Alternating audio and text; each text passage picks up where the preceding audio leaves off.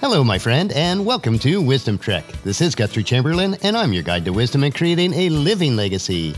Thank you for joining us for our 7-day-a-week, 7 Minutes of Wisdom podcast. This is day 354 of our trek. Earlier this month, we began a detailed series, which we originally introduced in January, called Your LifePlan Blueprint. We have synthesized this information into a 100-page manual workbook, which contains all the forms needed to create and maintain your personal life plan. This is our initial release of the manual workbook, and it is available for download at wisdom-trek.com on the left-hand sidebar of any page. Or if you are listening on your smartphone, you can text the word LifePlan with no spaces to 44222, and your LifePlan Blueprint will be delivered to you in an email. The manual workbook is free during the month of May, so I encourage you to become one of our early adopters so that all the updates will be available to you free also. By the end of 2016, we will have a complete web mobile version available of your LifePlan Blueprint, which you'll be able to complete online. Thank you so much for coming along with me as we trek through each page of your LifePlan Blueprint. If you would like to listen to any of the past episodes, please go to wisdom-trek.com to listen to them and to read the daily journal. You can also subscribe to Wisdom Trek on iTunes, Spreaker, Stitcher, SoundCloud, iHeartRadio, and Google Play so that each day's trek will be downloaded to you automatically. We are broadcasting from our studios at the Big House in Marietta, Ohio. We are making slow but steady progress on the woodwork in the parlor, so hopefully we'll be able to finish up applying the polyurethane by this weekend. I was also able to get the lawn mowed this week, and it was well past due on that. I'll probably have to mow it again soon, as the grass was so tall it really didn't cut very well. And we continue to enjoy watching our hawks fly back and forth every few minutes with worms and rodents for the chicks.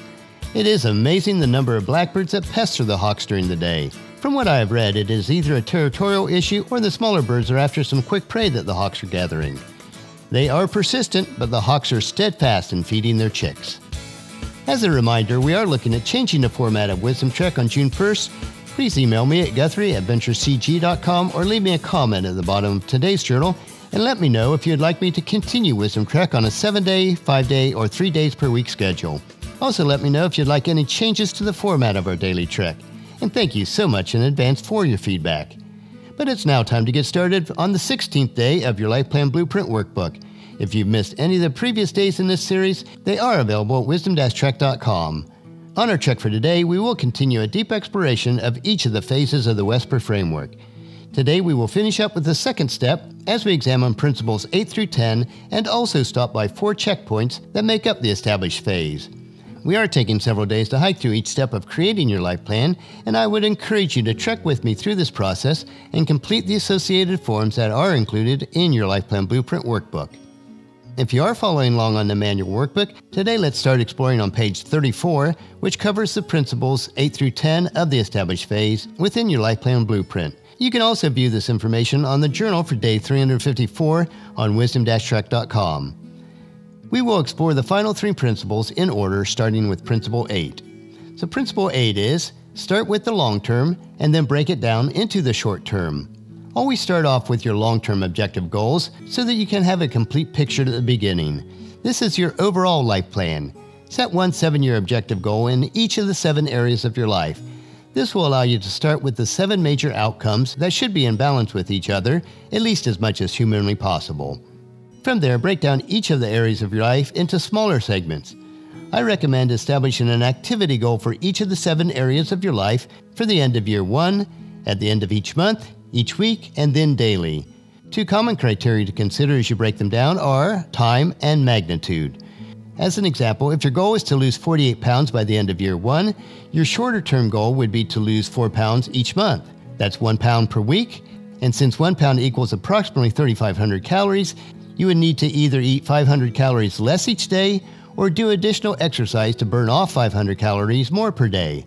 This is the simplistic beauty of the Wisdom Trek Your Life Plan Blueprint. Let's move on to principle number 9, which is to set your objective goals as end outcomes and not tasks. This initially refers to your end outcomes that you want to see, not the tasks that you'll need to complete to get the results that you want. As an example, your objective goal may be to be debt-free by the end of the 7-year plan. By focusing on this end outcome, you pursue the fastest track to goal achievement. The action steps that are needed to undertake this naturally fall into this picture. You may have to set activity goals in several areas of your life as part of your overall life plan to reach this objective.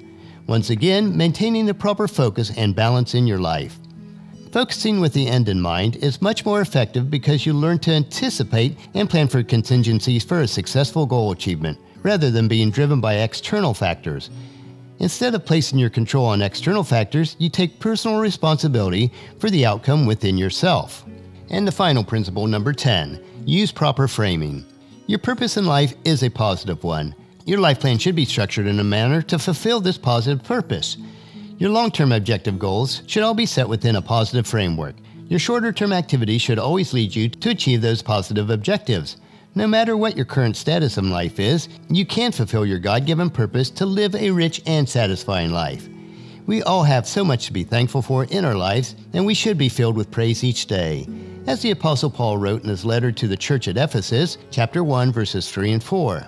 All praise to God, the Father of our Lord Jesus Christ, who has blessed us with every spiritual blessing in the heavenly realms because we are united with Christ. Even before He made the world, God loved us and chose us in Christ to be holy and without fault in His eyes. As we wrap up the establishment phase of our WESPER framework, let's review 4 checkpoints that will help you to succeed in creating your life plan. This information is located on page 35 of your LifePlan Blueprint workbook. Checkpoint number 1, write them down. Write down your final objective and activity goals in the 7 areas of your life. Follow the example that we explored earlier this week and begin with the end in mind. What is your overall objective goal in each of the 7 areas of your life? Then move backwards into the activity goals for 1 year, 1 month, 1 week, and each day. These goals should be placed prominently where you can always refer to them. Within your LifePlan Blueprint workbook, I have included all the forms that are needed in order to create and maintain your life plan. Checkpoint number 2, develop absolute mental clarity of your goal. As you pursue your goals, you need to develop such a clear mental impression of your goals that you'll be able to perceive them with all 5 of your senses, as if you have already achieved that goal. Visualize how you'll feel in 7 years when your objective goals in each of the 7 areas of your life are completed. In fact, make it a habit of visualizing the outcomes every day in the morning before you start your day. The clearer your image in your mind, the easier it will be to manifest it into reality. You can also practice this habit for each of the activity goals for each objective goal. This will allow you to ensure that you are always on track. Every goal that you have is always created twice, first in your mind and then into reality. If you are unclear on how your goals look like in your mind, how can you ever expect the physical manifestation of what you really want? For an example, if your goal is to be able to run a marathon by the end of the 7 years, close your eyes now and visualize the picture of you crossing the finish line. How do you feel? Excited? Exuberant? Exhausted? Capture that moment in your head and never lose sight of it. As you are increasing your running distance slightly each day, especially on the difficult days, keep this picture in your mind. The level of mental clarity needs to be present and right in your mind throughout the goal achievement process. Because, as I said, every goal is always created twice, first in your mind and then into reality. Checkpoint number 3, be in constant reminder of them. Post your Wheel of Life diagram in a prominent place with your goals clearly written in each area so that it will be a constant reminder to you. All the forms that you need are contained within the workbook in order to track and remind you of your yearly, monthly, weekly, and daily activities. Reminding yourself of your goals is extremely important to keep them in top of your mind awareness. It creates the drive and energy to pursue it every day. Always make it a point to review your goal sheet every morning when you wake up. It will move you toward your activities that you need to take on that day and to keep you conscious of what's important and what's not important in achieving your dreams that make up your life plan. And then checkpoint number 4, review them periodically.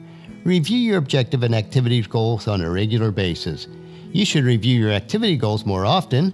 A suggestion is to review your daily goals daily, weekly goals at the end of each week, and monthly goals at the end of each month, and make sure that you remain on track. While your objective 1 year and 7 year goals can be reviewed at longer intervals, such as the end of each quarter, since they are less likely to change. So on our check for today, we have examined principles 8 through 10 of the second step of your WESPER framework, which is establish. We also reviewed the 4 checkpoints that will help you to stay on course when creating your life plan. Tomorrow we will start with step 3 of the WESPER framework, which is strategy. We will explore the 3 core elements of strategy before embarking on the 10 guidelines for an effective strategy. This information on the core elements is located on pages 36 and 37 of your LifePlan Blueprint Workbook and Manual. If you've not done so already, make sure that you download your LifePlan Blueprint and encourage your family and friends to join us, and then come along with us tomorrow for another day of Wisdom Trek, Creating a Legacy. Now we'll finish our trek for today. Just as you enjoy these daily doses of wisdom, we ask you to help us to grow Wisdom Trek by sharing it with your family and friends through email, Facebook, Twitter, or in person as you meet with them, and invite them to come along with us each day. The journal for today's trek is available at wisdom-trek.com. Thank you so much for allowing me to be your guide, your mentor, but most importantly, I am your friend as I serve you through the Wisdom Trek podcast and journal each day.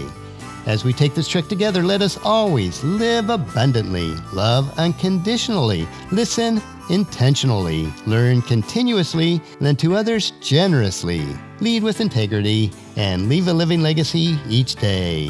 This is Guthrie Chamberlain reminding you to keep moving forward, enjoy your journey, and then create a great day every day. See you tomorrow.